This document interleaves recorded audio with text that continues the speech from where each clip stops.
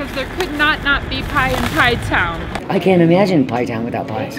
Because we're passing through and it said Pie-Town and we wanted to eat pie. We saw Pie-Town on the map last night and I said we've got to stop and see if they actually have pies.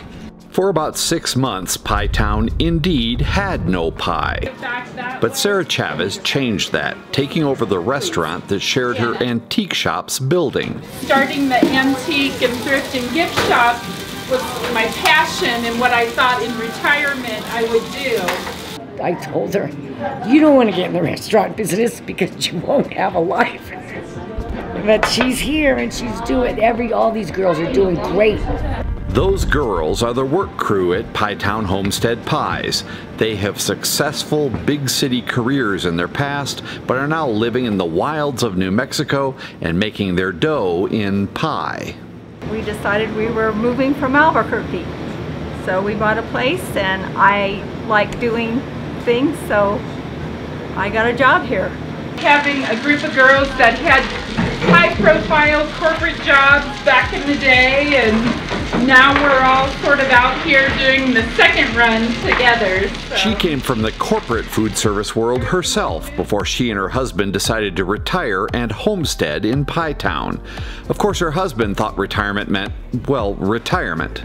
The funny part of it all is that now I have a corporate executive chef at the house that doesn't cook anymore. Pie-Town sits on the Continental Divide Trail, and long-haul hikers appreciate a piece of pie along their trek. We have this app everyone uses, and it's sort of like the must-stop place. I mean, there's not really a whole lot around here, so it's like, gotta stop here, get some pie, refuel.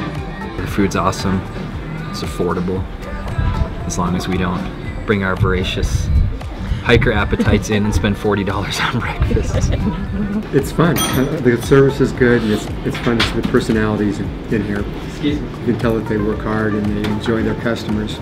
They can only make just so many pies in a day, and word of the limited supply travels along the trail. Got here early yesterday, and time before the pies sold out. I bought 2. They were both delicious. I got to share with a bunch of my hiker friends. And we're going to already try to make arrangements so that we can come back for dinner and hopefully be here early enough so that we see that they quit cooking around 4 so that we don't get aced out.